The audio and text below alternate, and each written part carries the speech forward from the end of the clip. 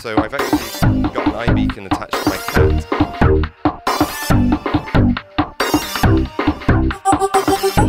Ruby is alive. Ruby's not going anywhere. So I want to dream for developer happiness.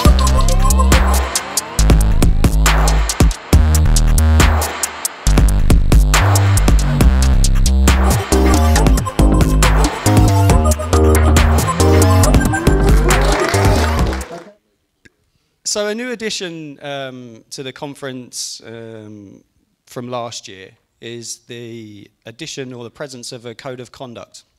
And Erik is going to kindly come up on stage and just give us a brief talk through what this code of conduct means. So give Erik a round of applause. Thanks, Ben. Yep, so Rails Israel has a code of conduct for the first time this year. I guess there was, for the second time, there was technically one last year. It was very short. I think it was one sentence that said something like, be nice to each other, which is good. The one this year is a little more complex, and Raphael thought it could use a little bit of explaining, so here I am explaining it. I'd encourage you to actually go on the website and read the whole thing. There's a link at the top that says COC if you go to the main Rails Israel 2015 website.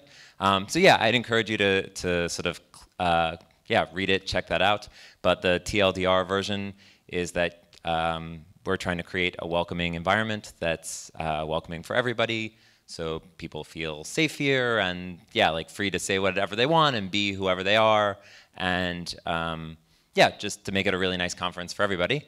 So I'd ask that all of you just take a look at that and do your best to adhere to it. And if you see some behavior that is not meeting the standards of the code of conduct, you can get in touch with Raphael. I think it's Fogel24@gmail. His email address is there, so he'll sort of be enforcing it. And thanks for doing that, everybody. Appreciate it.